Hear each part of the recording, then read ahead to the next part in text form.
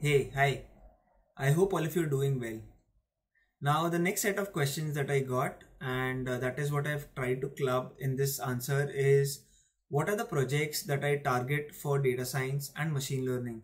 So, a lot of you might have become proficient in machine learning algorithms like, say, coding a decision tree from scratch or implementing a logistic regression, say, following up with a lot of examples on Kaggle, going through different Kaggle kernels, participating in a lot of online hackathons which are either conducted on Kaggle or the other platforms which are there. A lot of companies appreciate that if you can say independently pick up projects and try to create solutions around it. This essentially is a very daunting question. It's not a very simple question to answer. It's a question that can either make or break your resume shortlisting.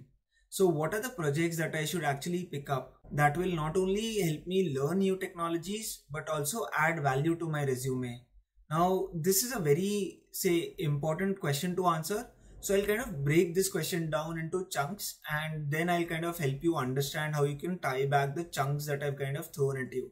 The first thing that I want to mention is everyone's an applied data scientist. So essentially, whatever you're doing, you're not implementing algorithms from scratch every day. So if I tell you to implement a classifier in XGBoost, everyone's using a scikit-learn package.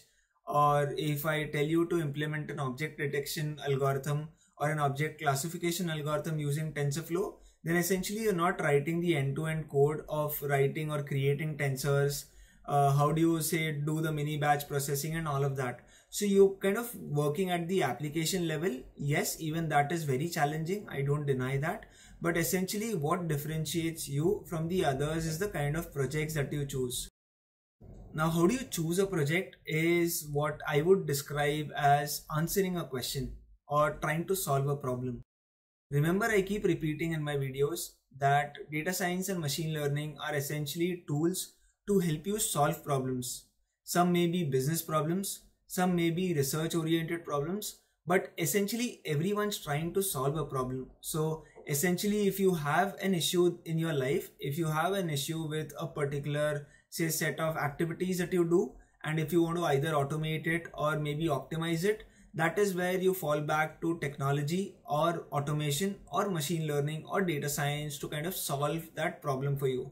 So essentially what you're trying to do is you're trying to solve a problem using data.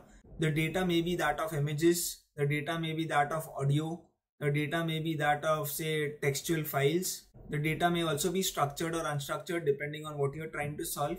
So essentially all of those things that you kind of think of are numbers in one way or the other.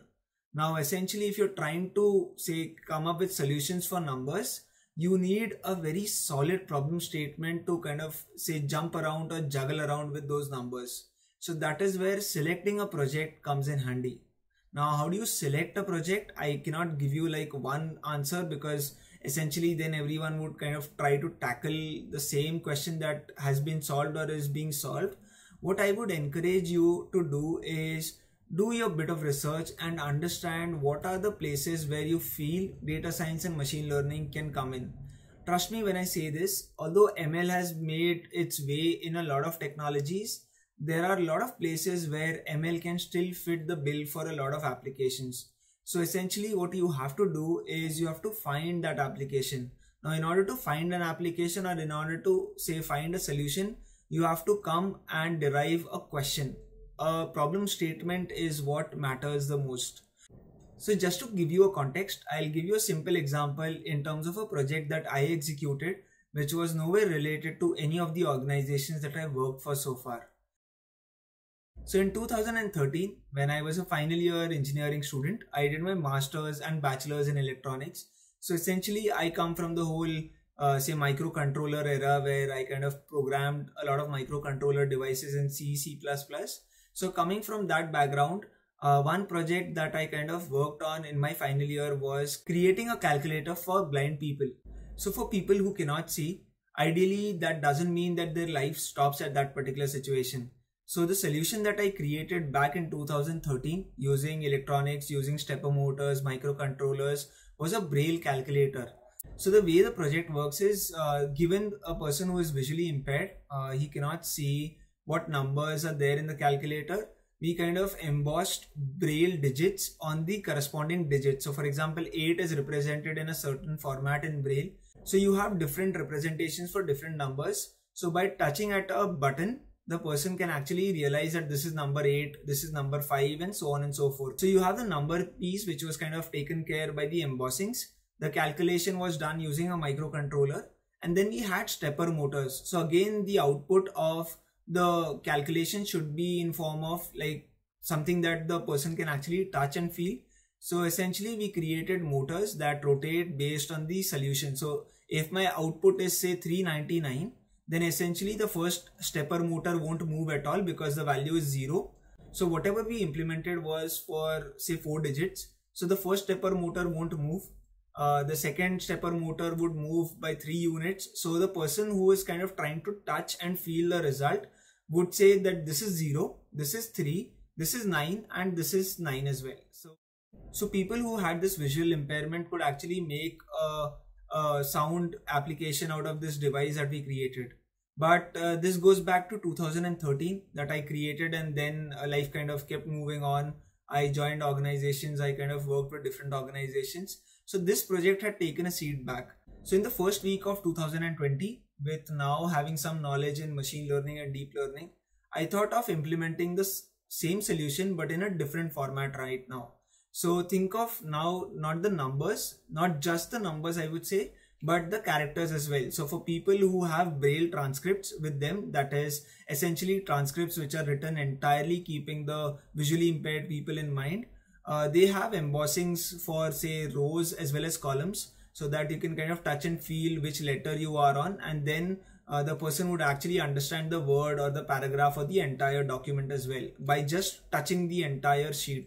Obviously you'll have to go one letter and one word at a time, but that kind of solves its purpose in terms of being up to date in terms of what is happening. So if he wants to read a newspaper, then essentially he'll have to have a Braille version of the newspaper as well.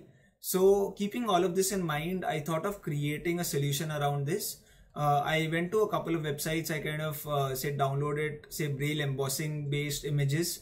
I did some data augmentation. Now one of the biggest challenges in this problem statement was to augment data. The embossings are such that if you rotate one embossing say after say 40-45 degrees, then essentially that embossing becomes a different letter altogether. So I had to be very careful in terms of how much augmentation I have to do. I created a convolutional neural network out of it, and then whatever output that I get is again based on one letter at a time. So I had to do image segmentation to filter out each letter, take or capture each letter, pass it to the say the model that I had created, extract the output, and then join it in form of a sentence. Now given a transcript, I have the sentence in mind. Then I use Google text to speech to convert that to audio. So for a person who cannot see, what he essentially needs is a smartphone. He will capture the image of the transcript, and automatically he'll kind of hear the output of that transcript in form of audio using Google Assistant. So I've not yet implemented the Google Assistant part or the Android application part, but the place where my expertise hold true, that is creating models using Python smartly, is what I've kind of used to create a project on my own.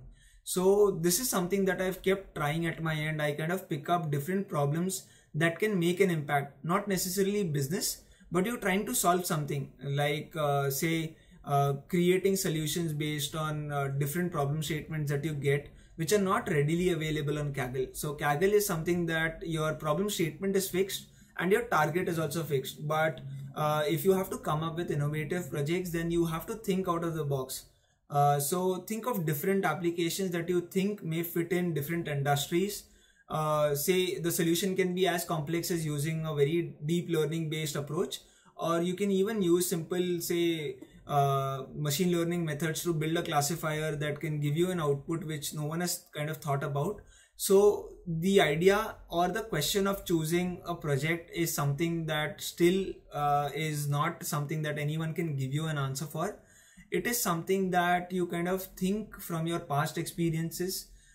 This is something that you'll have to be aware in terms of your say surrounding, and once you are very clear that this is what I'm trying to solve, then all of the whole model building process, creating a model, deploying it end to end would all fall in place. The biggest hurdle that a lot of you would face is the project detection part, which is where a good candidate is shortlisted over the other candidate. Now, I leave the question still back to you in terms of what is it that one thing that you want in your day-to-day life that can make an impact. Be it a simple classifier that you can think of, or be it a complex deep learning model like a real-time object detection system that you can think of. Don't think of every fancy thing. Think of simple things that you can say either automate or you can add in your workflow, and then see the magic that that solution can create. So that is something that I can recommend in terms of selecting the right project for data science and machine learning. Yes, I've not given you an answer because essentially the whole journey of data science and machine learning is yours. It's something that you'll have to really fight for. It is something that you'll have to struggle with. It's okay to not get the solution in one go. I kind of spent, say, not less than 2 to 3 weeks in getting the entire solution stitched up correctly. So essentially, don't feel bad if you fail. It's okay to fail. Everyone fails. But what basically say describes you, or something that differentiates you over the others, is your ability to get up after you fail. So keep trying, keep thinking about different projects, keep thinking about how you can make, say, X person's life easy by introducing machine learning or deep learning in their workflow. So this was all that I had in terms of describing what projects you should pick up for data science and machine learning.